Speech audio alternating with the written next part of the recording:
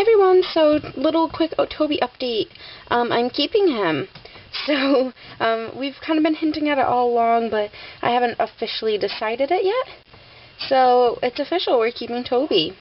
So, though I'm very excited to keep Toby, I want to upgrade his cage. His cage is 368 square inches. So, it isn't as large as I would like, so I want to upgrade it. And this is what I want to do with this cage. I want to take this bin and put it where Toby's cage is now. And then I want to give him this whole 1x2 area of CNC grids for Toby to have.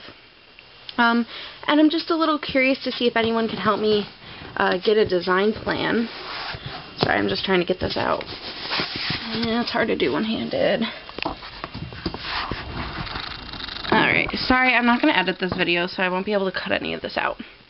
Now, ignore all the poops and everything under here, but I want to make this whole area his cage, this 1x2 area.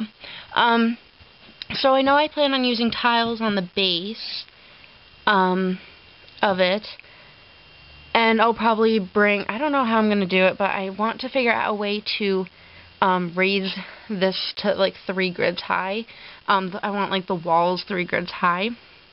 And I have a bit of extra coroplast, but not enough to like, I don't think I have enough to like make a box with all of this. So I want to make this like 3 grids high, and then I want to have a waterproof base. But I have extra mesh downstairs, and I have to mesh these grids. And I also have to mesh these upper grids because there is a little gap up here, and I don't want them to get through it.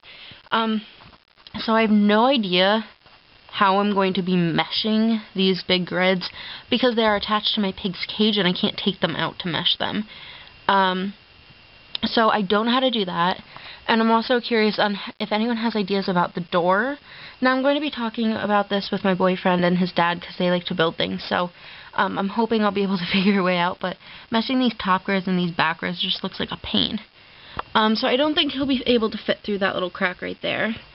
But then I had to make a door, and because I have the connectors, but I want the door to be able to swing open, and I don't know really how to do that. I know how to, like, put the grids up, because I have extra grids so I can cover this up, but I don't know how to cover the grids up.